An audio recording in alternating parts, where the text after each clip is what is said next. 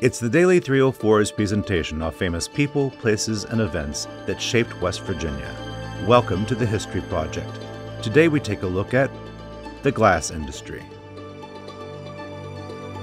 It is said that people in glass houses shouldn't cast stones, but in West Virginia, the glass industry was here because of the stones. More to the point, Oriskany sandstone, which, when crushed, becomes the fine sand needed for making glass. This sandstone is seen in outcroppings and often contains that other component of glass-making, natural gas, used to melt the sand. It was a hand-meet-glove revelation for the Mountain State.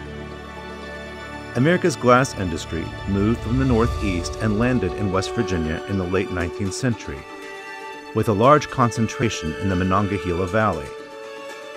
Pressed glass was largely made in Clarksburg, at factories such as Hazel Atlas and Anchor Hocking, and in Morgantown at the Seneca and Morgantown Glass Companies.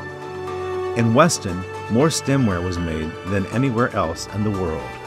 The area was a font of glassmaking innovation. And speaking of innovation, Michael J. Owens of Point Pleasant left school at 10 to work as an apprentice at a glass factory in Wheeling.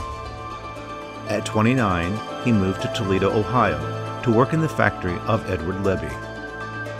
Owens patented a machine which could mass-produce bottles, and Lebby made him his partner for Lebby Owens Glass, later Owens, Illinois, which would have major facilities in Fairmont, Clarksburg, Charleston, and Huntington. As with most of America's heavy industry, cheaper imports and the expense of renovating manufacturing facilities brought the state's and the nation's glass industry down to a shadow of its former glory.